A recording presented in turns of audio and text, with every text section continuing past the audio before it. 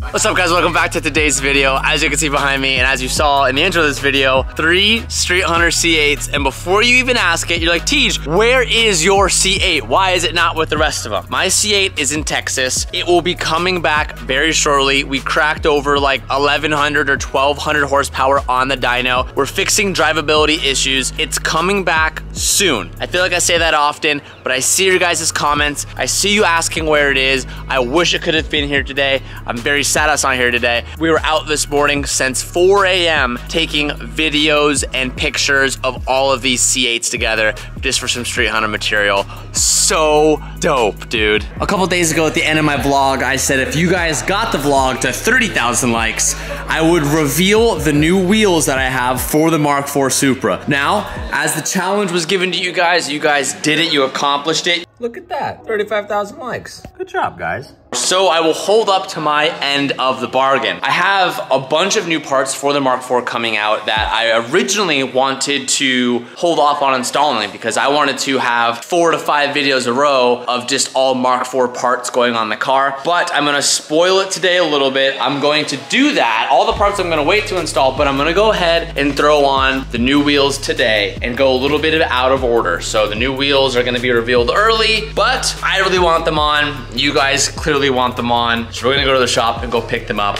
We're gonna leave all the boys here to keep on filming. They've been working super hard. Big shout out to Street Hunter. They've been killing it. And man, that just looks so gangster. What a way to start the day.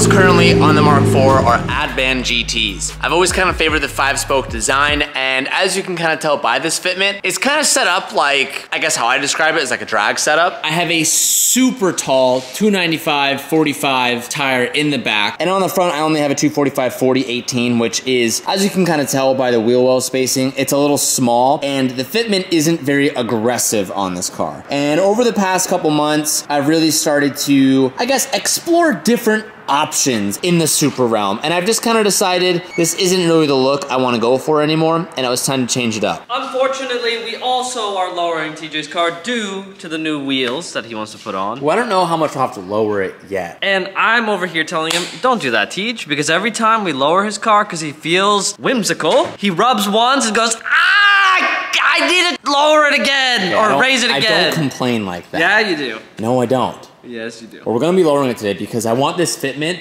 Okay, the reason why that one is annoying is because I don't have rear camber arms and we need camber arms. TJ's a two-fingy kind of guy. No, I kind of think my two-fingy type of like mentality, 2 fingies is going down to 1 fingy today. I'll give you guys a couple minutes to try and guess what they are. As you guys know, with the Supra, I like to keep things period correct. I wanted to do a wheel that was very popular and tailored towards late 90s, early 2000s. So it's nothing modern, not HREs, it's not Advans, it's not BBSs. Leave your guesses right now. Pause the video, try and guess what it is.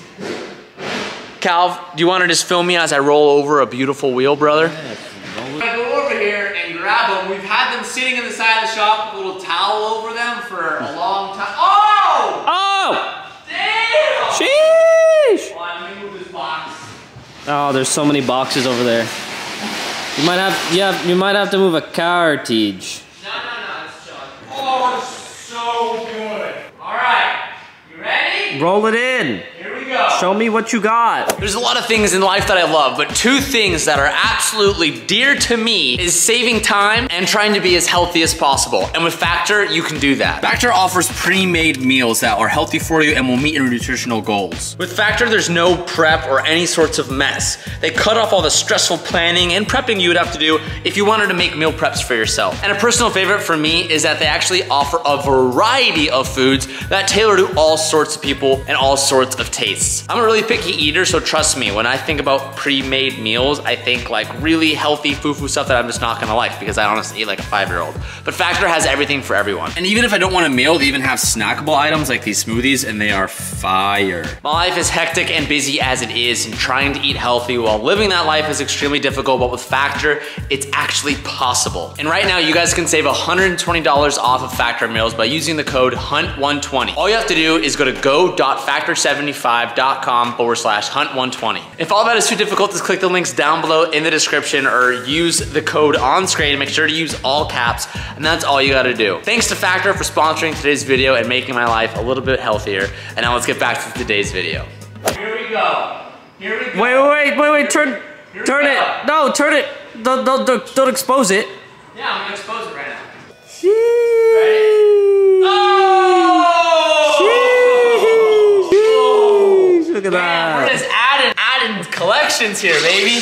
We have a beautiful set of TE37s for the Mark IV. Aren't these the same wheels on the RX BZ? And the Supra C8 and my BRZ. Oh, really? Yes. Oh. You guys sign that? Oh, it's literally right here. Nice. All right, as you guys can see, on the BRZ, there is the racing sticker. And I have them. I just haven't put them on yet. Sorry, I'll just fucking leave it. On the new wheels, we don't have them. TJ hasn't decided whether or not he wanted to put the stickers. We do have it. I, for one, think it would look cool. What do you feel, Tej? Oh, man, look at that. Neat. Baby. Yeah, for whatever reason, the Blast Bronze come with red. I don't know. Comments down below. I'll let you guys decide the fate. Honestly, yeah, I'm gonna leave it up to you guys. Do we run the red, or do we leave it blank, or do I just go online and buy a different color? Oh, yeah, you could do that. That's because that didn't come with. Oh, it did. Oh, it didn't come with blue. That one was actually, I think it was red at the time. I don't really remember, but either way, comment down below. What color do we do? The fate is up to you guys. So I want to give a little shout out to Tommy Affia because he is the plug that allowed me to find these wheels. What makes these TE37s special, at least a little special, is these are actually Mark IV Supra fitment. My understanding wasn't a lot of these specific ones made, and our specs are 18 by 10.5 and 45 in the back. We're running a 295/30. 18 in the rear. For those who don't know, all cars from the 90s, like JDM cars from the 90s, S14, S13, RX-7, Supra, you could pretty much use a universal wheel to fit all those cars. I don't know what the fitment is off the top of my head, but I can interchange. That makes sense. I can interchange these Advan GTs with almost like any of my 90s cars, and they all fit relatively close. Some of them might require a spacer here and there. For those who remember when I had the HREs on the... It was on this car. No, it's actually, for those of you who remember the polished HREs I had on the RX-7, I originally bought my Mag Blue TE37s for the Supra, but we actually switched both of them and they fit on both cars. These ones are a little bit more specific to the Supra, which means you can pull off a like super dialed in fitment. They are hard to come by, to my knowledge, in this exact spec. So again, shout out to Tommy Affia. Let's go ahead and throw on the rear and see how it looks.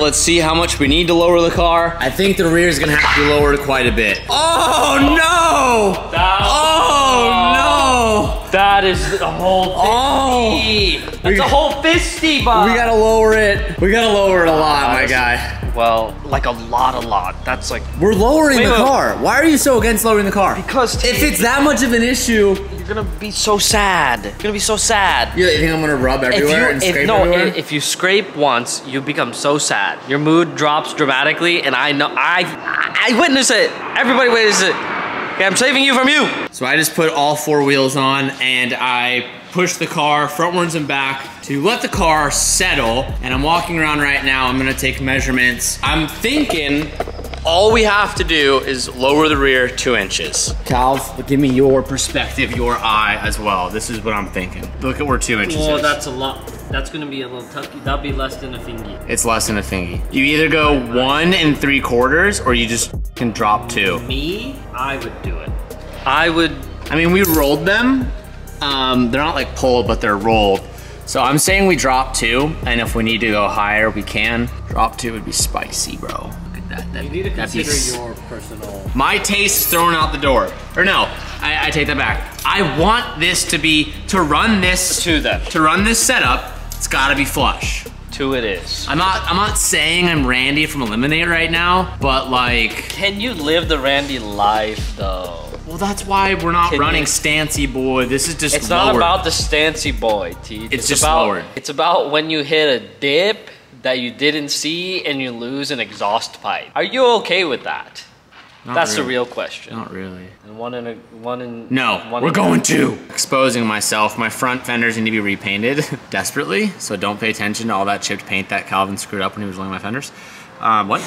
What, Calvin? And then I'm saying, Cal, we dropped a 1 in the front. 1 inch in the front, 2 inch in the back. Let's see how that starts us. Here we go. Oh, Hot Boy Teej coming to full effect. It's only Hot Boy trial Teej Teej. coming into full effect. Full effect is if you don't change this.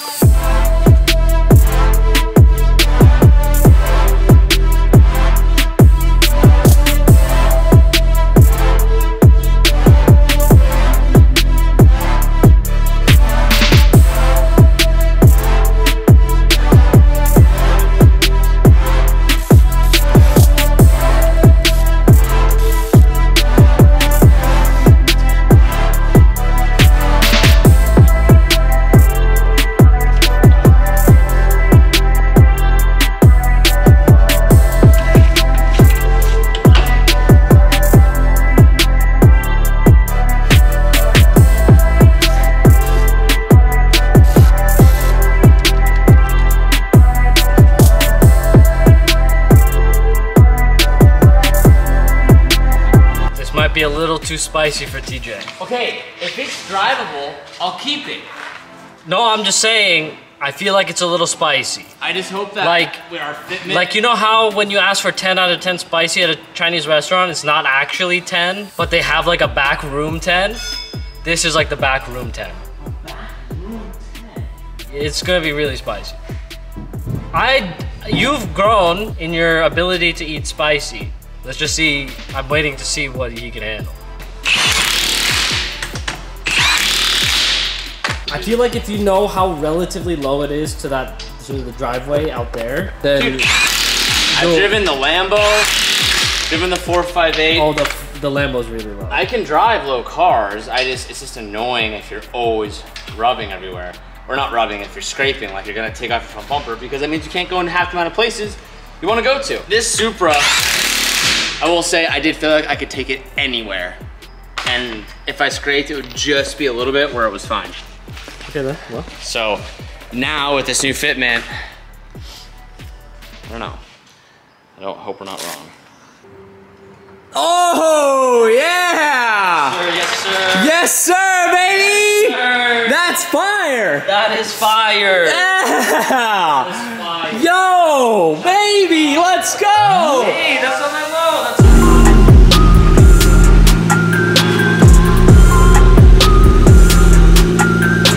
Oh yeah, bud.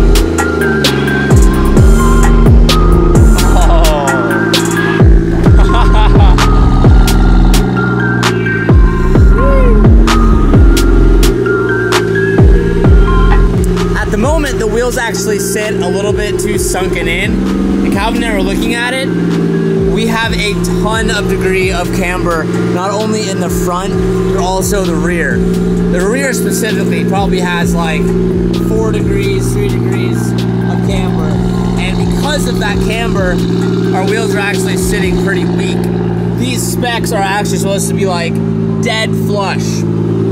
not only in the rear, but also the front, and we're not. The only way to adjust camber on this car is through the centric bolts. We could just spin the bolt and watch the tire come farther out and lose camber, but then essentially we'd be messing up caster. So I'm gonna refrain from doing that. I'm gonna go get an alignment on this car sometime this week. And once we have an alignment, I'll be able to get a better perspective of if I should raise the front end or not, because the front end looks a little bit low, but it's also sunken into the fender, so it's like kind of hard to tell if it needs to be a little bit higher. If anything, we would raise this car maybe like a ½ inch. I don't know, let me know down below. It looks like it's tucking a little bit, but if this thing was actually on like 0 camber, I think it would look a little bit better. So hard to give a perspective as of right now, so I think we're just gonna let it ride. But it does, I mean, it's definitely lower, but it doesn't look undrivably low. I guess we'll find out in the next couple days. All right, so now the real question is, this scrape test, pulling out of the shop, will we scrape with angle? If we do, I'll be very sad. I'll be a very sad boy. Nope, I didn't hear anything. Okay, the next test, we have like a railroad track that's pretty not fun to drive over. We'll drive over that, see if we hear anything, see if we hear the exhaust touch. What's weird though is I can feel myself being lower to the ground. I know where this car sat and I'm sitting lower than where I normally sit. I can tell the car's lower. It's kind of tripping me out a little bit.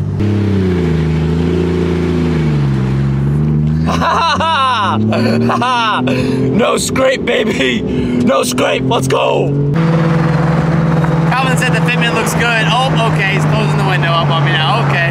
Tried to get a clip of him talking to us and he said, nah.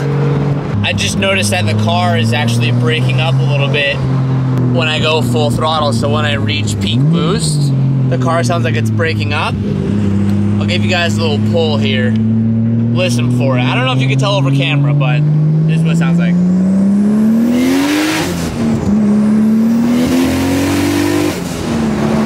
Probably can't hear it on camera, but not in second because we're boosted by gear, but when we're in third and we're hitting like 25, 26 pounds of boost, it almost sounds like it's muffled a little bit, like it's breaking up top. It almost sounds like it's misfiring a little bit. It's very audible in person. Not sure if you can be able to hear it through the camera. Today when we get home, we'll have to check the spark plugs and see. Sounds like an ignition issue.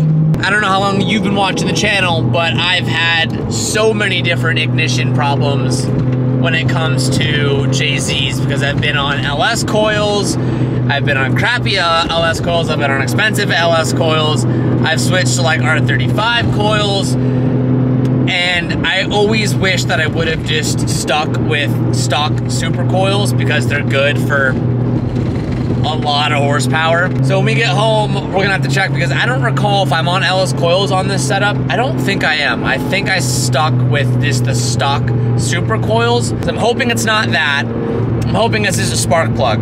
So we'll have to check them. If anything, we might even be due for a new set of spark plugs. The car runs great. It only happens when we're full throttle, reaching peak boost. I've been doing so many cool things all day.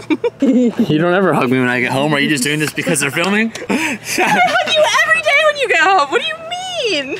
So as you guys saw this morning, they were filming like a street hunter video, or we were filming a street hunter video. Yeah, and they were filming some of Sabrina's. Films commercials anymore, you know. Wow. What can I say? Big talker over here. Oh wait, I actually have good news for you. Bailey texted me today and she goes, I just saw TJ on ESPN, question mark, exclamation point, she's in Italy. Hell yeah. Because we woke up so early to start at this street hunter shoot, I am literally falling asleep. I've never needed a NOS energy more than I need one right now. We're gonna get back in the car. We're gonna go and get some cool glamours and rollers of the new wheel setup. I thought you guys would enjoy it, so here you go.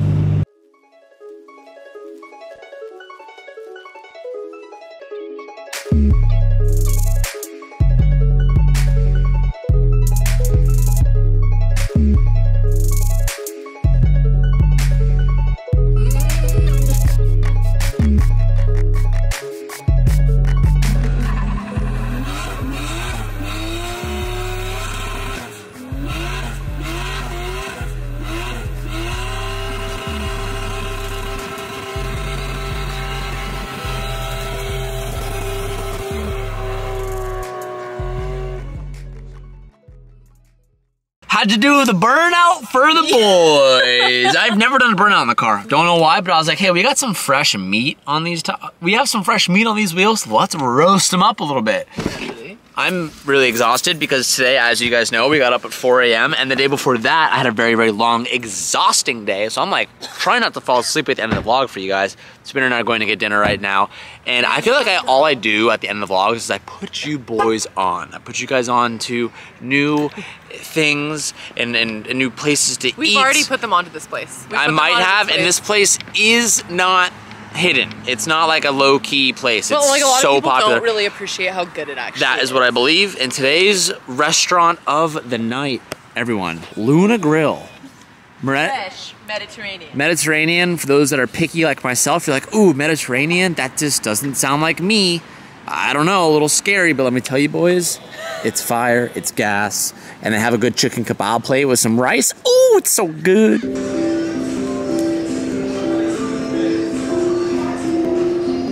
Oh shoot. I just got smoked.